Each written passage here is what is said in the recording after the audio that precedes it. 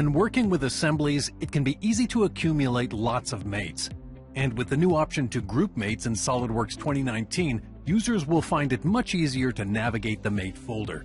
Now you can group mates by status or separate fasteners. When grouped by status, mates are separated into folders. This assembly has 100 solved mates. 2 mates are missing a reference and are grouped in the errors folder. Mates can be edited as usual. In this case, a new reference can be selected, and SolidWorks takes care of repairing other mates with the same missing reference. Another folder contains mates that have errors due to over-definition. Suppressing these 2 mates will eliminate the error and place them in their own folder. Another folder lists mates that reference missing components.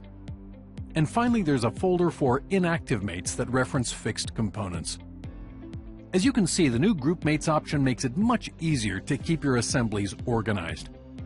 Many users prefer to have all of their toolbox components fully defined in their assemblies, and you can see the fasteners in this assembly have an underdefined symbol in front of them. An option is available to lock the rotation of all concentric mates with one click. Now all of the fasteners in this assembly are fully defined, saving a great deal of time when compared to doing it individually.